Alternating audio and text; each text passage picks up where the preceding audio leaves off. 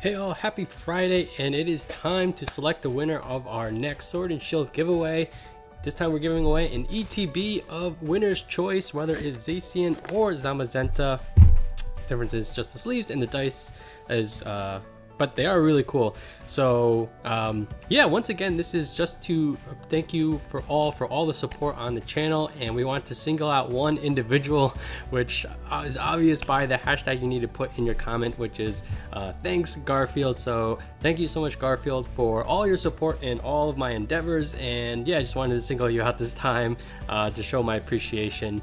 Before we pick the winner, once again, I want to know what your thoughts are, what we should do for next week's giveaway. Once again, we could do another one of these ETBs, or this time we can opt for 2 winners. Each winner will receive 5 Sword and Shield booster packs. So let me know which you think would be a better idea in a comment down below.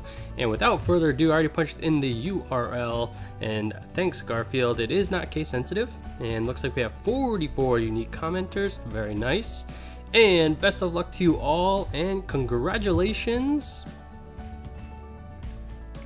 The suspense. Hey Hernan, how's it going?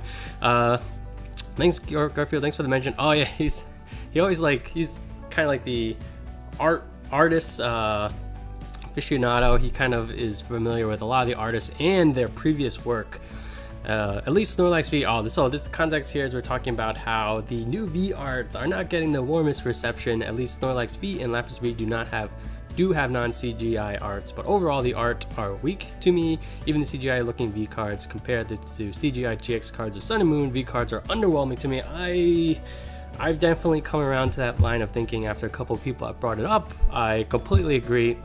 And actually, we're going to be doing a mail day video hopefully next week, and comparing it to some of those vintage arts. Like, oh my gosh, these older ones are so much better, despite the fact that they're working with like a much smaller box for their art compared to these days where it takes up most of the card. You know, despite that, like, there's just no comparison. So I completely agree, and congratulations. So let me know in a comment down, or actually just contact me, however, which of these you would like. And depending on, you know, I think it might be a little bit expensive to ship a box, so if there's like a cheap vendor that I can purchase, and I'll just have it shipped to you or something like that. But yeah, congratulations, and let me know what you guys think for next week's giveaway. And all right, that's it. Hope everyone has a good weekend. I'm Moana Turtle, and I'll catch you guys next time.